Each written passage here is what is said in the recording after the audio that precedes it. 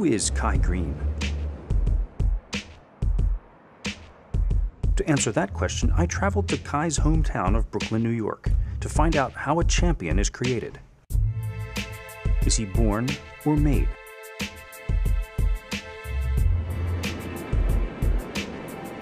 For most men, greatness is a quality that is earned with hard work, study, and perseverance. For bodybuilding powerhouse Kai Greene, being a champion requires all these things, but it begins with a state of mind.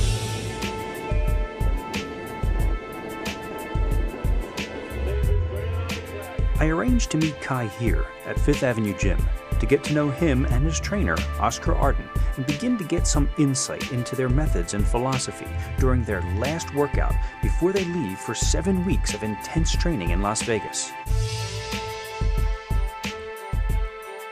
Fifth Avenue Gym is an underground, hardcore, no-frills, old-school establishment. Kai greets me warmly, and I'm pleasantly surprised when he tells me that he's seen my work.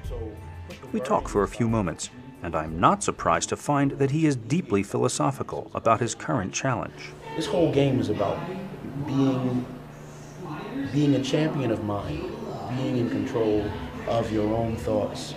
Mind is everything. The most powerful thing on this universe, in the omniverse, is the power of thought. I think if you look at creational theory, they'll say, you know, the Creator spake it, and it was. Let there be light, and it happened. You know, I think that's what we do. When Oscar arrives, it's time to get down to business.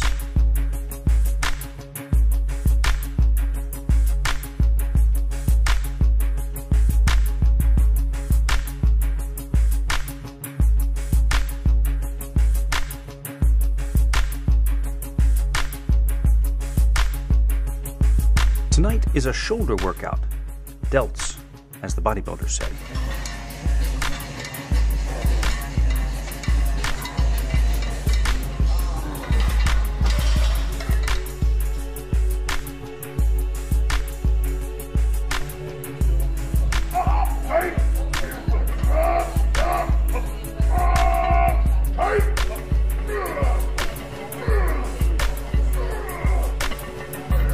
As I shoot, I am immediately impressed by two things: Kai's amazing strength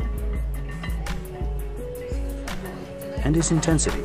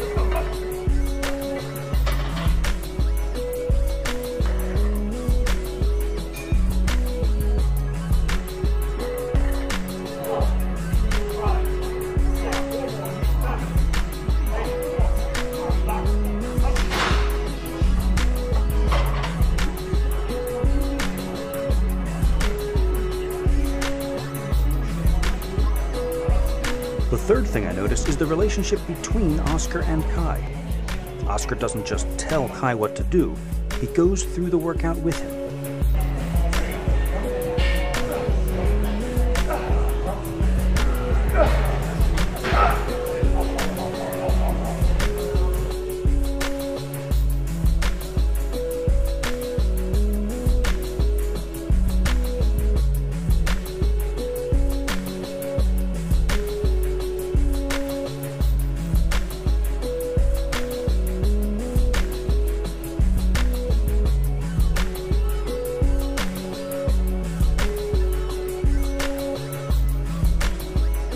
There is also an unmistakable fatherly or brotherly attitude that Oscar has towards Kai. It is a training relationship unlike any I've ever witnessed. I didn't know much about him in the beginning, just somebody that shared the same interests that I shared, you know, and we became friends. As we became friends, I know that he had a lot of potential, but I guess he lacked a lot of the guidance. You know, he would kind of rough around the edges when it came to nutrition and training and certain aspects of life, you know. I remember Kai when he was just a little one, when he was competing at the, what was it, 94 Delaware show? Because I was there and I remember seeing him, and he was kind of stringy but had nice muscles, and I've watched him throughout the years just slowly growing. And then all of a sudden growing into one of the best pros in the world. And I always knew he had that potential. I thought so, even back then. Kai Greene. I saw Kai Greene a long time ago. He was competing probably as a middleweight, somewhere in the neighborhood of 176 pounds. And he's small, but he is just put together. Every body part was there. He had sweep on his quads and little waist and a big back. And he posed way different than anybody else. Over the years, Kai has built on his promising framework, adding many pounds of muscle, turning pro in 2004, and winning several major titles, including, most famously, the 2009 Arnold Classic.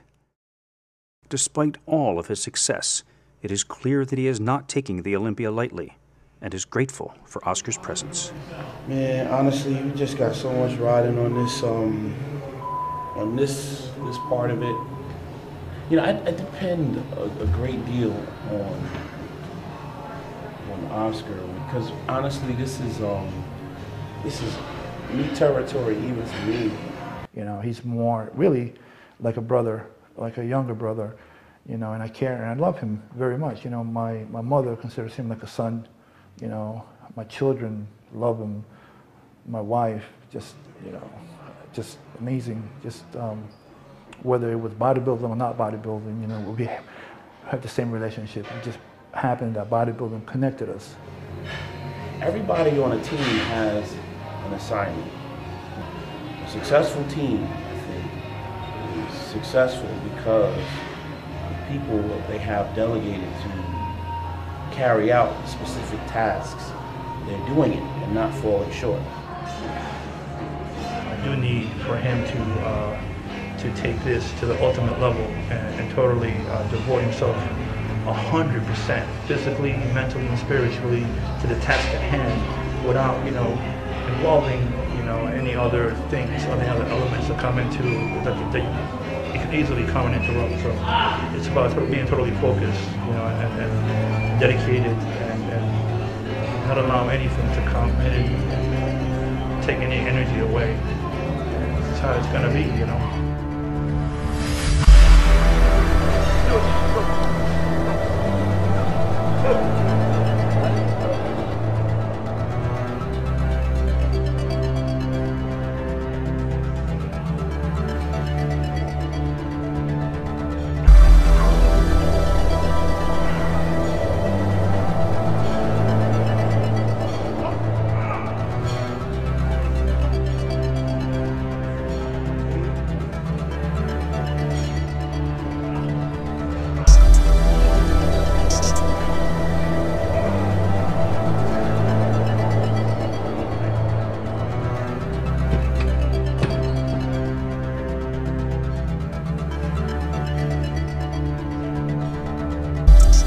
The workout goes on and on.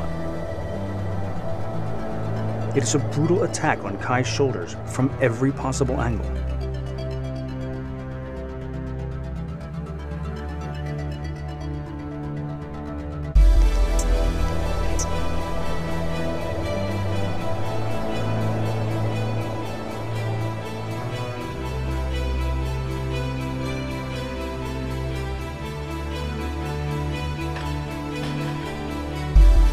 Each time I think they are done, they begin loading the bar again for yet another exercise.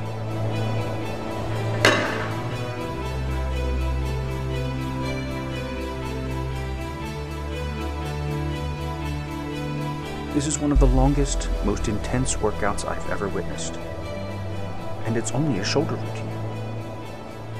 I find myself wondering, how does he keep going? Where does the energy come from? The answer I get is surprising. In the midst of all this positivity, there is a dark side to Kai's philosophy as well. I find out about it when I ask him about Ronnie Coleman. Ronnie Coleman to me is definitely someone that, worthy of a tremendous amount of respect. I think the real Ronnie Coleman, though, probably will definitely never be privileged enough to know.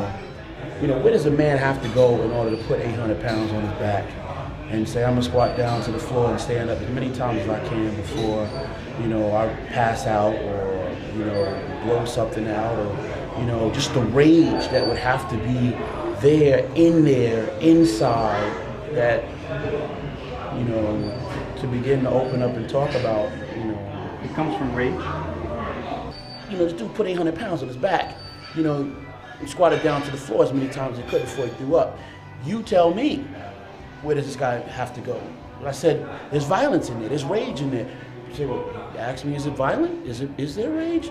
I'm saying I believe there has to be, because I just don't, until you try to put 805 pounds on your back and squat down to the floor, then you realize, I really there's something else that has to be motivating me to do that, because there's no way I can do that and say I'm a nice guy. I might be a nasty motherfucker behind the scenes, and I might be ready to really be able to call on that when I need to, and that's what makes me proficient at my job. Should it be being a linebacker? Should it be being a man outside on the line fighting for the country? Or, should it make me a good cop? Or would it make me, a good athlete right now? I think there's a psychological profile that I think, if you really explore it, it probably would alarm people to think about, who this guy must really be. Because you cannot be just a very simple person to explain, a simple person to understand, with that kind of ability.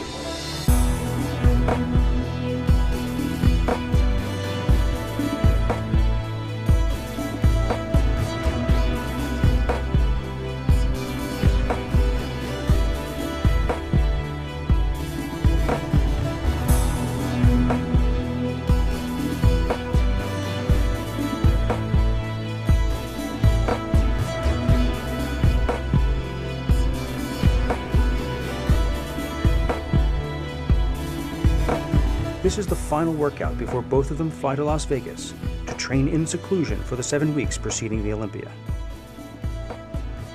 It seems like an excessively long time to me, but Oscar has his reasons.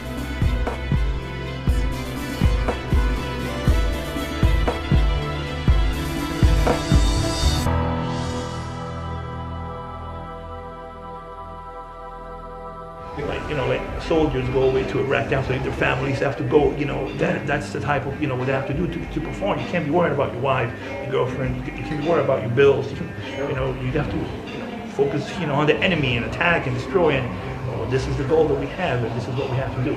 It's like a camp. It's more like a boxer's training camp. You get up, you have your meal, your cardio, your training. It becomes,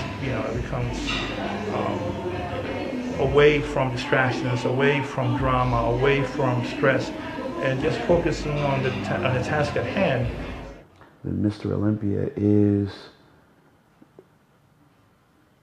the place where the biggest, the baddest, and the best IFBB professional bodybuilding champion of the world sits on his throne. When you aspire to become that, to prove that your best efforts can be met with the honor such as that title,